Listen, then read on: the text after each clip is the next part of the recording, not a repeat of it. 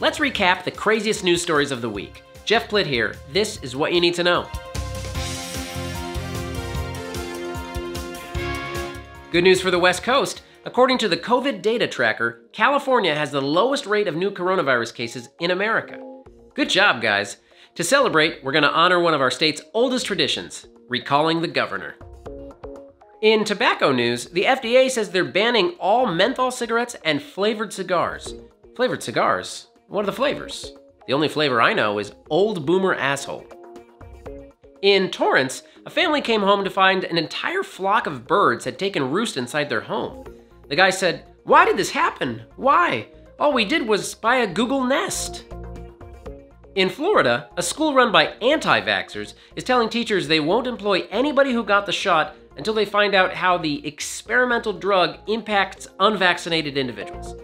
Actually, this is right up my alley. I'll save you guys the trouble. Yeah, here it is. It doesn't. Also, you're stupid. Here's something bizarre. The CEO of a Silicon Valley startup was fired for microdosing LSD.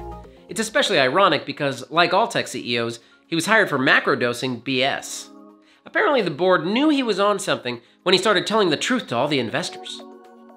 Bad news for all you hard bodies like myself. Many pools will be closed this summer due to the worst chlorine shortage the country has ever seen. It's a huge loss for swimmers, but a giant win for sensitive eyeballs worldwide. Finally, have you guys noticed this? Sales of Crocs are suddenly soaring, with the weird shoes being worn by all kinds of celebrities. Well, I'm not impressed. Call me when Justin Bieber has Crocs. Oh. Well, call me when Post Malone has Crocs. Oh, I see. All right, call me when Helen Mirren has Crocs. Okay, stop calling me. That's it for now. Please do not like, share, or subscribe. I want my videos to remain a secret, so don't show them to anyone else. Thanks for watching, and see you next time on What You Need to Know.